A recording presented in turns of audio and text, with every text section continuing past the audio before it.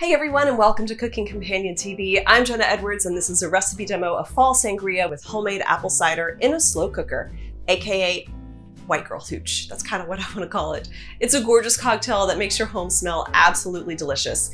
If you're hosting family during the holiday season, make this towards the end of their stay. It'll warm up the home and make everyone feel so cozy and huggy, and then spike it with wine and whiskey for when they leave. So give this video a thumbs up if you like it, and let's get right to it. The homemade apple cider recipe comes from tasty.com, and it obviously starts with apples.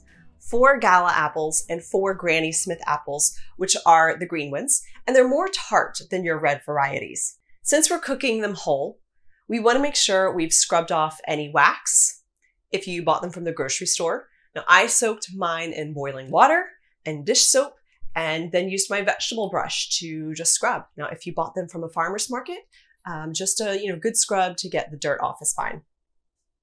Boiling them did change the color of the skin weirdly, but the inside of the apple is just fine.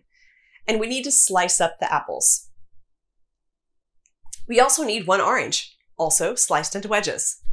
Place all the fruit in your slow cooker and add the aromatics. The tasty recipe called for 1.5 tablespoons of whole allspice, which you may not keep around in your kitchen, or it might not be easy to find wherever you are. So I used mulling spices instead. So about 1.5 tablespoons of whole peppercorns, 1.5 tablespoons of whole cloves, which is original to the tasty recipe, 3 cinnamon sticks, also from the tasty recipe. So I adapted by using 1 stick, and then about 2 tablespoons of another type of cinnamon for some extra depth, and a few cardamom pods because I can't control myself.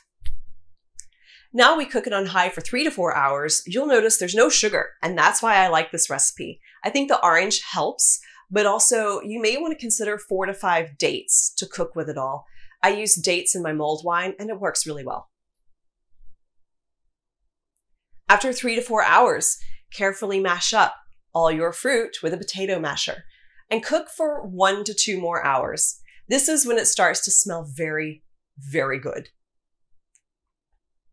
I wish there was something to do with all the mashed up apple, because now we strain out all of the solids. I have a strainer lined with cheesecloth over a large pot to catch the juice.